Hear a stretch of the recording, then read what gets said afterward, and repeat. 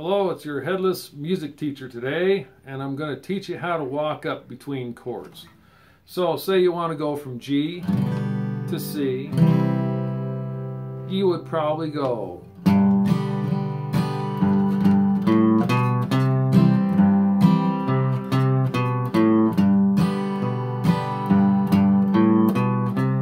we're doing there is it's getting there at the right time, which is why we're hitting 2 G's before we take off. Going pick, strum, G,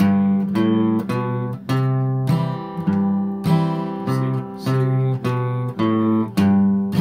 In order to land on the downbeat.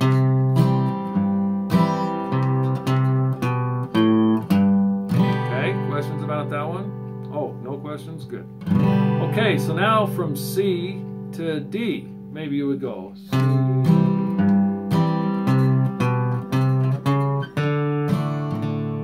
So, in order to make the right amount of notes, there's only 2 frets between C and D. So I went back, C, D, C, C sharp, D.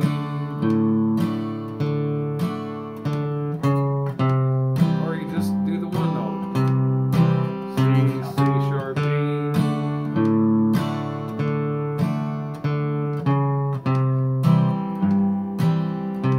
So 2 different ways of getting back and forth between C and D. And now getting from D back up to G.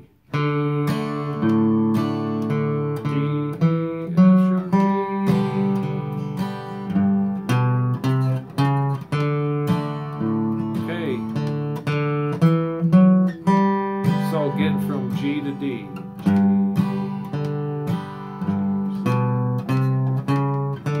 Same thing I did from getting from C to D, I did there getting from G to D. D, C,